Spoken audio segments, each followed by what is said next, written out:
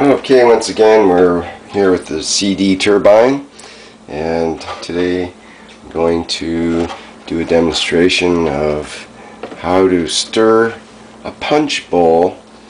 Maybe you have, some little bit of festivities on the holiday weekend and having a punch bowl. Well, this will help out with that problem. Stirring the punch bowl.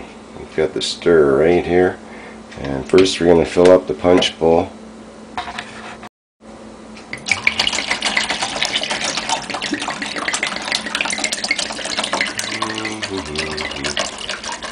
Oh yeah, this punch bowl is going to have punch.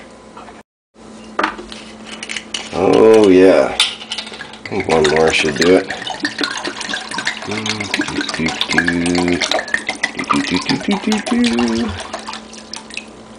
Okay, that's about right, I think. Now we just take the CD Turbine magnetic disc coupler here, and I'm going to put that in the middle and set it into place like that. And of course we want to add something else that we want to mix up in our punch bowl. So here's the lemons.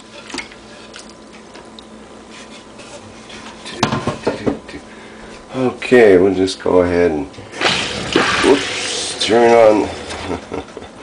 He's got a little out of hand there.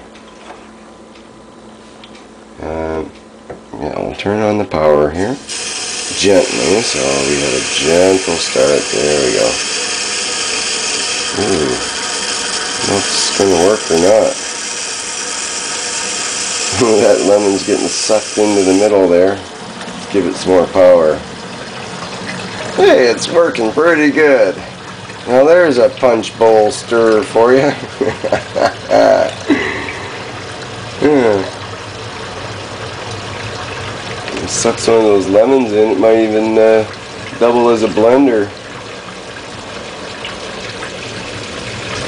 Let's see what happens at full tilt.